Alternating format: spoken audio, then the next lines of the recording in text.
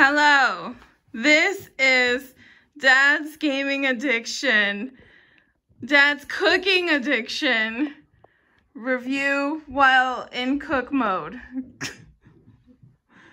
Hello. You don't do it right. Alright, well, too bad. What are you doing for us today? Hello. This is Vince with Dad's Gaming Addiction.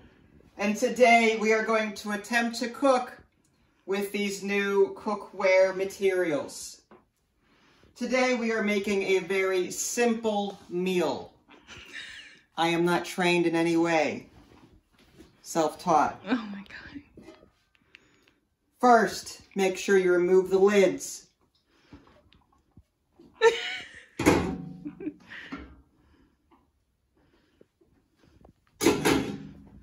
Okay, that's good to know in case somebody forgets. People could pour vegetables on top of the lid, and what did I do? What happened?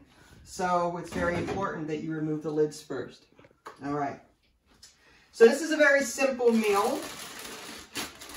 We are using Giant Eagle California style blend broccoli and cauliflower. Nothing fancy. It costs $1, $2, whatever. Giant Eagle is inflated, so we are going to just simply open it. See the chef at work. And pour it into this saucepan here. Whatever you don't use, make sure you wrap up tightly and put back in the freezer. Freezer. Next, a little bit of water. Don't drown it. A little bit. Oh, okay, hold on, wait. Okay, a little bit of water. Okay. A little bit. I see. Okay, a little bit. With this being covered, the water will evaporate into steam. So the water will stay in here. You don't need to drown it. We turn this on and we let it cook. Next, we are using Success Boil in a Bag Jasmine rice. Much stickier than your average rice, and I like it that way. If you like Chinese takeout with the sticky rice, this is as close as you're going to get in my experience. So, you take the bag of rice, it's rocket science. You put it in here, you come over here, you boom, bam, done. Fill it up. But you gotta watch though. If this runs out of water, then this bag is gonna stick to your pot and you're gonna have rice and plastic everywhere. Make sure this remains soaked. Soaked! Keep it soaked. Keep your eye on it. Don't be afraid to drown this one. You can always pour out the water later. Empty boxes, trash can. Oh, next. My gosh. He just chucked it. Chicken. This is Sam's Club brand chicken that you can get for $1.98 a pound. It's amazing. We just did a Purdue chicken review, and even with the sale, it came out to be $4.44 a pound. This is half that. And supposedly it's vegetarian fed, no added hormones. Whether or not you trust that is up to you. But we're going to go ahead and put that. No seasoning? Not right now. Seasoning later. Oh, I like marinating mine. Now you don't want to crowd the chicken, but for the sake, we'll have to cook that later. Okay, so 3 pieces ought to do it. Make sure you don't crowd it. Make sure that they are relatively thawed so that they cook evenly. If you end up with chicken that is half frozen, then the middle is going to cook slower than the rest, and you're going to end up with a burnt outside, which may be what you want, and a cold inside, meaning you'll have to cook them longer. You can use water to prevent things from burning on the outside. I personally am sensitive to a lot of different foods, so I typically just use water. You could use olive oil, but make sure that you read the specifications of your pots and pans. I believe that certain oils and the like will actually cause damage to the pan, so you have to read the directions that come with it. But anyway, a little bit of water. Not a lot, a little bit. And this is just to prevent a little bit of sticking. Now these are non-stick. I've never used these before. So this is an experiment on my end. So we're just going to let this cook for a little bit. I do like to cover this up. What's the temperature? High? It's on high. Okay. This stove has different settings. This is a simmer burner back here. This is a quick boil. This is a power burner, and this is a regular one. I don't know if we really need to cover the rice. I'll go ahead and do that anyway. We're going to let the steam come out of here so that the water does drain. We're going to try and keep the water in so that it boils nice. There is no air for the steam to come out, so we may see juggling, but there's not a whole lot of water in here. So, yeah, I think we'll be good. And we just have to let this sit for a little bit.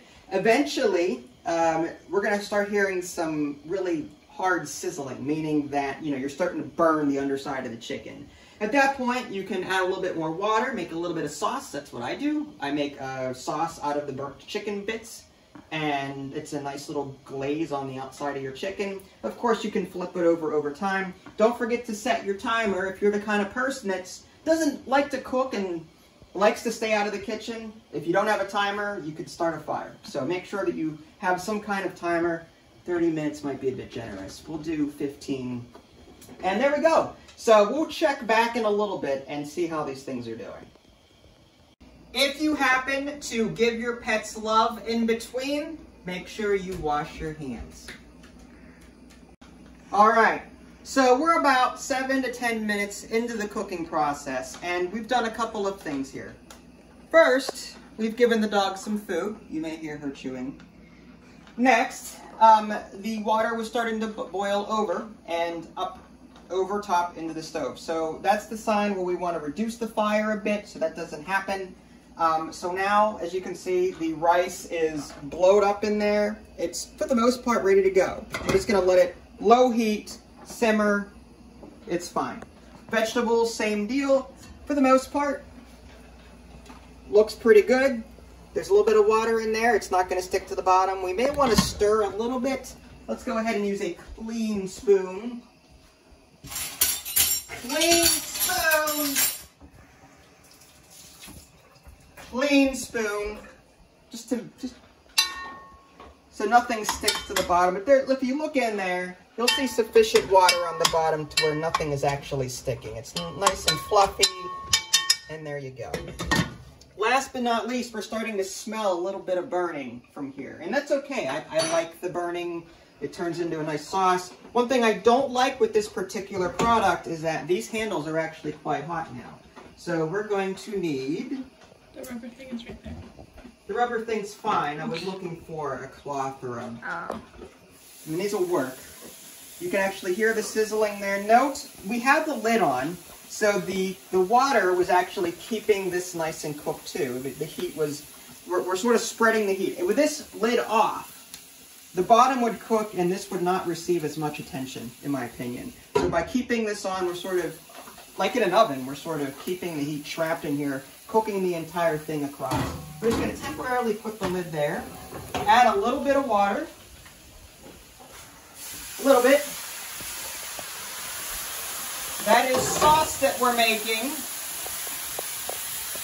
And we put the lid back on. And we may have to do this several times until the chicken is cooked. But we are sort of making a sauce right now. And we can even, if we wanted to, marinate a little bit. We can take our spoon and just sort of take the sauce, sort of marinate the top. We're going to need more water if we're going to do that. But you get the idea. We can easily just marinate it here. So now we've got a little burnt chicken sauce. And we'll be doing that regularly, sort of like basting it. So again, we're going to wait until this sizzles. We're going to add a little bit more water. We're going to sort of spoon the brown, yucky, whatever it looks like, chicken burnt stuff onto the chicken. It'll taste good, trust me. All right, starting to hear a little bit of sizzling here. We're going to, safety first, take the lid off. Hear that sizzle? Look at it. Look at it. And we're actually going to add a little bit of water before we flip it.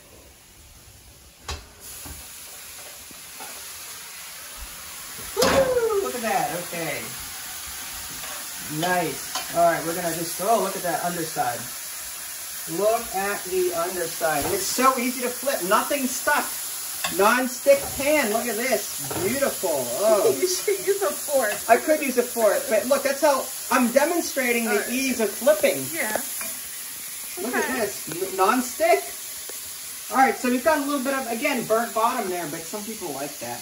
We're going to go ahead and add a little bit more water. It's already running out.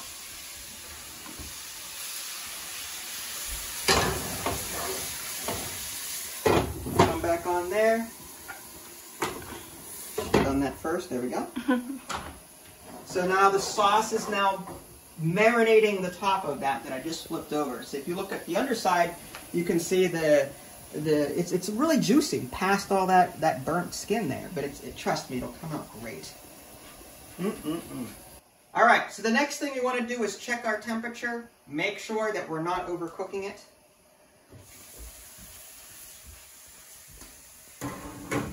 We're going to add a little bit of water while we do this.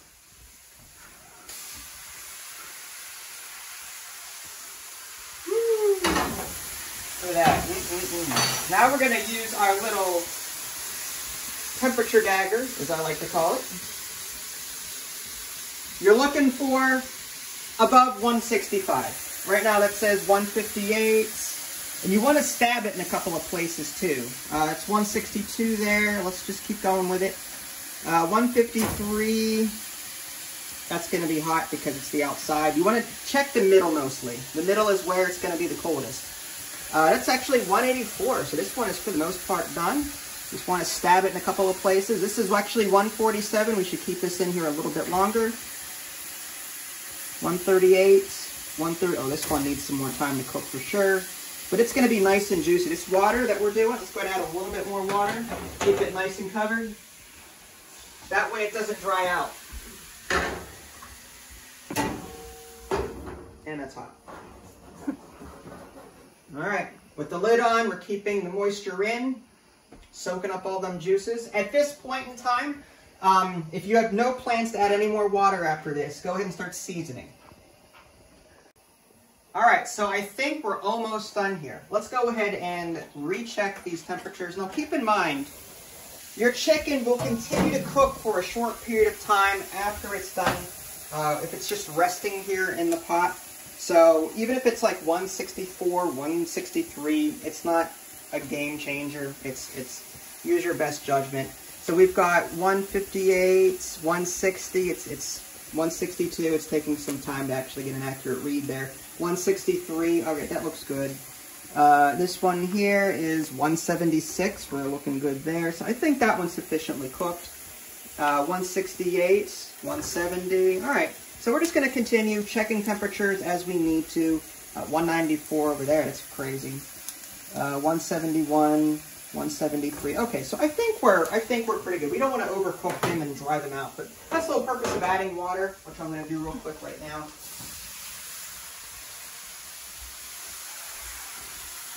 We'll go ahead and turn this off, and we'll marinate just a little bit. If you have cooking gloves or some sort of, things to protect your hands while you do this, go ahead. We're just sort of marinating the top of the chicken here with the chicken sauce that we're making. It's not a whole lot, but we're just adding a little bit of, but there should be some trapped moisture in there too, which is good. All right, so let's go ahead and check on our vegetables and rice, make sure everything's good here. Again, hot stuff. I wish that these handles had some kind of protection on them, but just gotta watch. So we're gonna go ahead and take that off and put that somewhere safe. Maybe up there. And yeah, you can see the rice is actually puffed up in that bag. So that's done. And just be careful of water whenever you take this off. Condensation may have built up around the edges. So water may fly everywhere, so just be wary of that. So gently lift the lid. And yeah, we're good there. Okay, let's go and just mix it up, make sure nothing's stuck to the bottom. There's a little bit of sticking, and if that ever happens, you can add a little bit of water, and that'll quickly unstick it. Just a little bit. Give it a nice mix. There, it's already not, yeah. All those little bits that were kind of sticking to the bottom there, starting to come up. Yeah, not bad. All right, So this is the finished product. Again, this was a very simple meal, nothing grandiose, nothing Gordon Ramsay would give a thumbs up at. But when you've got IBS and other digestive disorders, simple is usually best.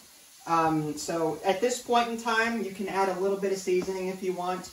My girlfriend likes her adobo. I just simply like my salt. Pepper is known to irritate the stomach, so be wary of that. Garlic also may irritate. It's up to the individual, really. But anyway, my review and how these cooked and how these handled, I love the fact, let's go ahead and try and flip these. Yep, these flip just fine. In the other pans that I was using before, there'd be bits of chicken stuck to the pan. And here, that's not happening. That's awesome. There's no sticking here. That's awesome. And there was a little bit of sticking there, but very minor. And we're going to go ahead and turn all of these off. And now we let it rest for about, I want to say, 10 minutes or so. And then after that, we serve.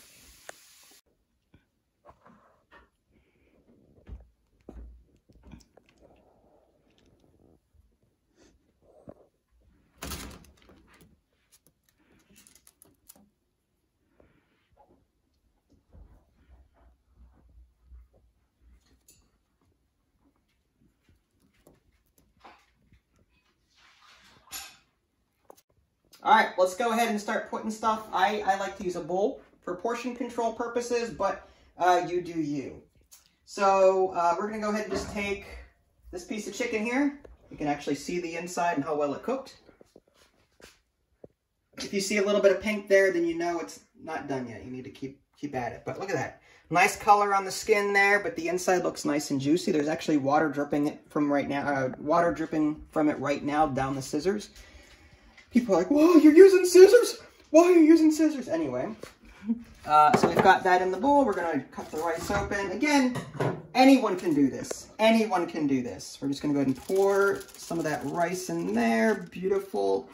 And we are going to take some of these veggies in here. Broccoli, cauliflower. Not as solid as, because I use a lot of water, a little bit of water in there. So it looks a little bit more like mush, but that's because I had the lid on. I was keeping the moisture in, but these should be nice and tender. That's the whole point. If you have stomach issues, you want tender food so that you don't have a lot of work in digesting the food. So, yeah, once we actually use a fork and get it, yep, there, beautiful. Okay, so there we go. So we got some rice, got a nice piece of chicken in there, which we'll go ahead and cut up. But yeah, we got chicken, rice, vegetables. There's a meal for you. And look, all this is left over. So honestly, am I happy with this product? Yes and no. I'm happy with the fact that this stuff is not sticking. That's great. What I don't like is that the top of these lids, they're still hot after the fact. It's actually burning my skin right now. So I wish there were rubber handles. Some frying pans and some pots have rubber handle tops so that whenever you touch them, they don't burn your hand. These don't have that. So if you do buy this set from Sam's Club, it's Members Mark, just be sure that you use some kind of rubber glove or a towel, anything, so you don't burn yourself. I do like these lids have large holes and small holes, so it can vent the moisture from the inside of the pot should you want to do that. But there you go. Do I recommend this? Yes, I do. Reason being, again, you're getting semi-good quality stuff here. There's a 15-piece set for about $125, $130. The downside, like I said, to buying really expensive stuff is that, well, no one has that kind of money unless you're a professional cook and have tons of money to throw around. You'll find pans out there that are 30, 40 bucks a pop. I was looking at the hex-based, those hex potware, whatever, on Facebook, and it was $600, $700 for a complete set. And yeah, it might be quality, it might be stuff you might see on Hell's Kitchen, but who can afford a $600, $700 set of cookware? So for $125, $130 bucks, you're getting a good deal here, I think. So far, it's been, pretty well cooked here, and all the food has been, well, it's nice and juicy too, and I like the lids, but again, I don't like the lack of the handles and the rubber. So yeah, do I like this? Yes, I do. But like I said, I think the main issue here is the hotness of this particular handle. There needs to be some kind of covering here. I think that's the big takeaway. And again, it's an affordable set of, I would say, moderate quality cookware, if I had to say. But again, this is our first time using it. The real test is going to be whether or not it holds up over time. So I may amend my review as appropriate. Well, this is Vince. Thanks for watching, and I will catch you guys next time. Take care.